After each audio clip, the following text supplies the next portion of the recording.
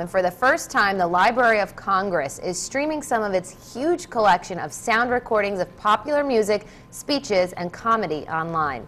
So until now, library users had to actually go to the Library of Congress in Washington to hear those recordings, but now the recordings will be available for free on the site, and users can create and share their own playlists. So on the new website called the National Jukebox, more than 10,000 historic recordings have been available to the public, and that collection includes popular music, dance music, opera, early jazz, famous speeches, and poetry, all from 1901 and 1925.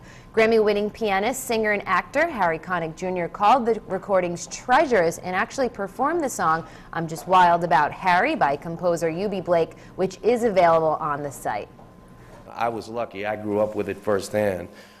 But, you know, I look at my kids, and to know that they have a sort of a technological way, a vehicle to get these songs is absolutely imperative.